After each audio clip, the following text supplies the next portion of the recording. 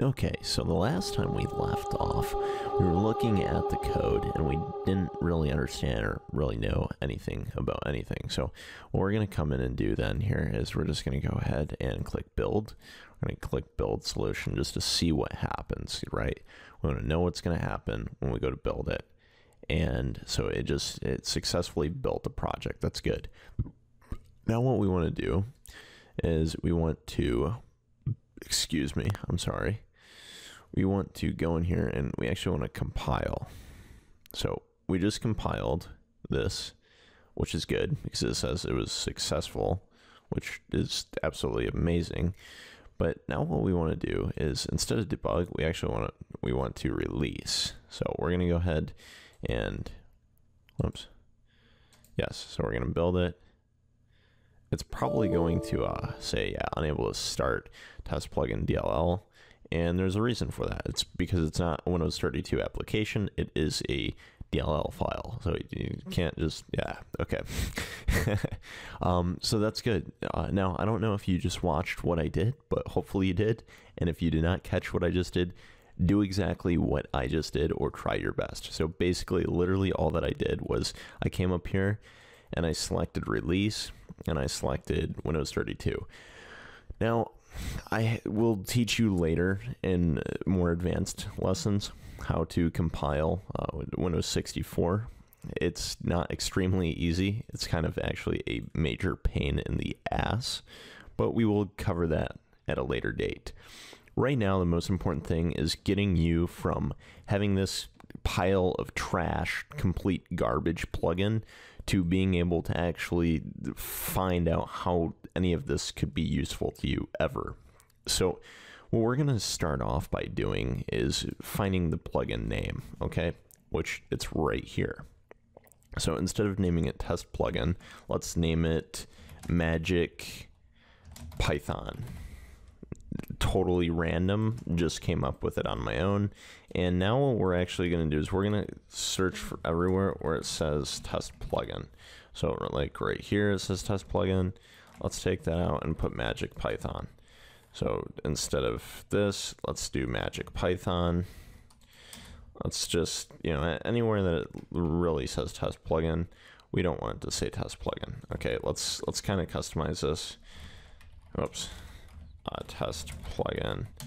So yeah, so all test plugin crap is gone. That's clear. That's what we wanted, right? So now what we can do is we can take this DLL and do some magic, right?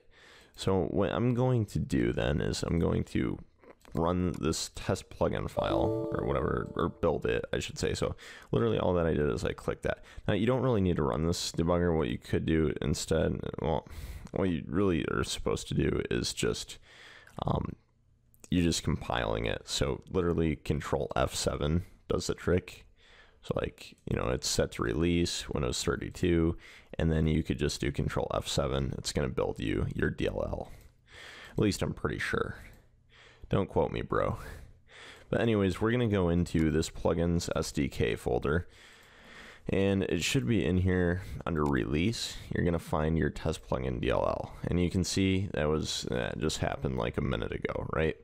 Now what you're going to do is go into C program files, and you're going into TeamSpeak 3 client. Now we have an issue, okay? And I am doing this on purpose, by the way, because I want you to know, you know, what's going on. So the first thing we're going to do is we're going to take this test plugin out, and yeah, there we go. So it worked. Now what we're going to do is we're going to take our test plugin from over here and move it in. Now what we can do is go here, go to Tools, Settings, Options, and whoops, no.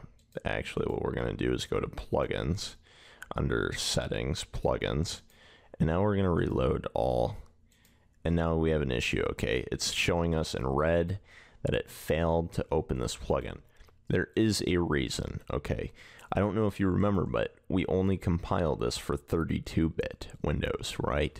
Well, this is TeamSpeak 3 64-bit, which is why it's not inside of the x86 folder. The x86 folder is where your 32-bit Windows installed applications go.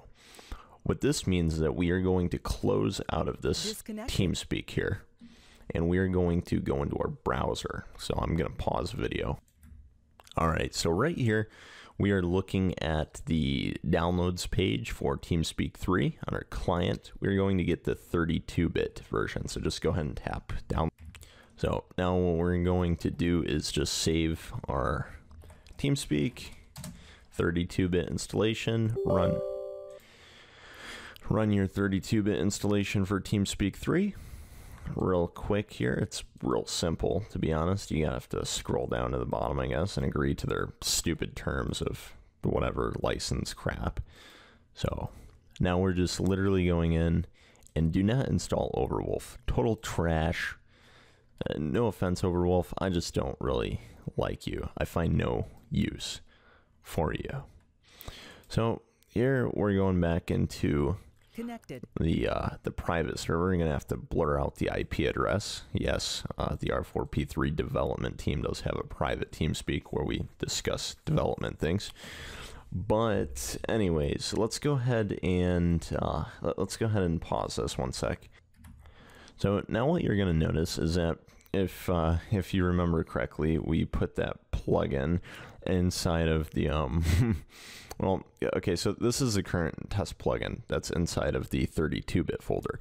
We are going to need to go into the 32-bit TeamSpeak folder and, you know, do some magic. So pretty much what we're looking at is, if you remember correctly, we moved our DLL over to the 64-bit TeamSpeak plugins folder. Now, I know if you're new to development, this is a little bit confusing, and I'm really sorry that it's such kind of a headache, but pretty much what this means is go back into your Visual Studio, go ahead and compile it again, Control F7 is a shortcut, and now you're going to hopefully have, well, I was thinking there would be another DLL in there, but apparently maybe not. I don't, so let's go ahead and build it and see what happened. So refresh. Okay, so there's our DLL. So apparently when you want your DLL, just click this play button, right? It's just total magic, right?